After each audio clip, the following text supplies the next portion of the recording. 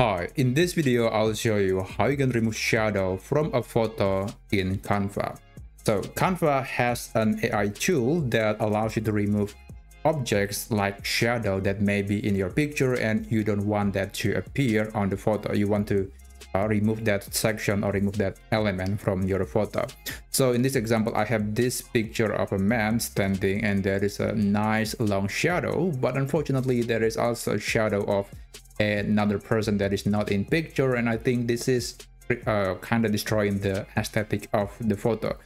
So let's remove this shadow. What you need to do now is you have to click on the image and go to edit, and then here on the Magic Studio section you want to select Magic Eraser. By the way, you can also select Magic Grab if you somehow want to grab the shadow and then use it or place it somewhere else. That's also possible if you want.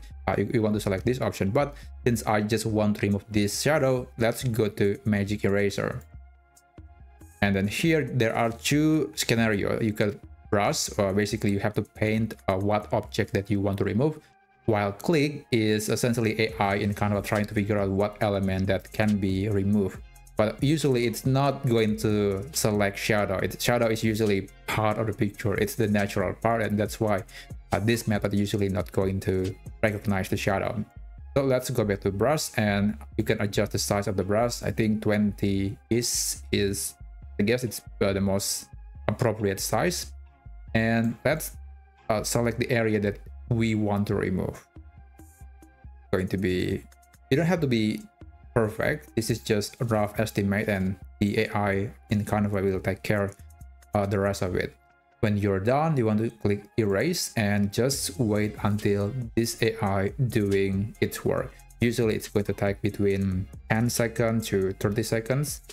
So yeah, that's the result. Okay, that's certainly not something that I'm happy with. So let's reset, go back, and I think for this picture we have to use a different method. We have to use the Magic Grab option, because from my previous testing, this is actually much more clean than the other method. So let's select this shadow again. Again, you don't have to be perfect. Okay, I think that's looking good. Let's click grab and just wait. Usually this is going to take a bit more time compared to the previous method because it's going to isolate the object which you can move around and even remove later. So this is the object, the shadow. As you can see, I can remove it, and there you have it. Maybe there is this bit of shadow, but yeah, I mean, we can always go back and click Magic Eraser again to remove that particular object if you want to.